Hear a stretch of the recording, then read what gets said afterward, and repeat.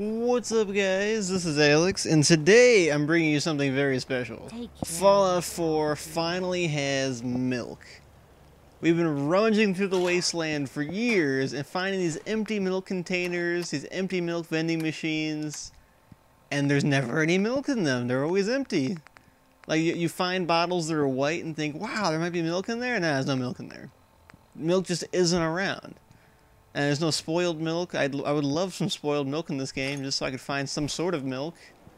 But usually it's just empty bottles, white bottles, different colors of bottles with nothing in them. You can't refill them, so you're just stuck with empty milk bottles. And this has been a phenomenon going on forever.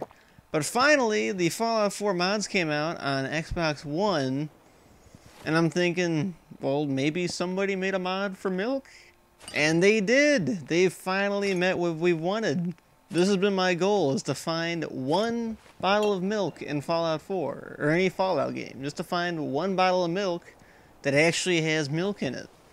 Now on the bright side, this milk is not old, it's not moldy, it's not turned into cheese, or yogurt, which it normally would be if it was sitting around for 200 years.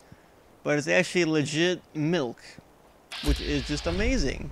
Somebody decided, hey, we should finally put milk in this game, because there's milk machines everywhere, there's milk bottles everywhere, but there's no milk. So I found this mod, turned it on, and was just super happy because I've met my Fallout goals of finding milk somewhere in the wasteland. So the milk machine is at Sanctuary after you download it, and it's got 10 bottles of milk just for you. So thanks for watching, guys. Please sub and like, and milk is just amazing.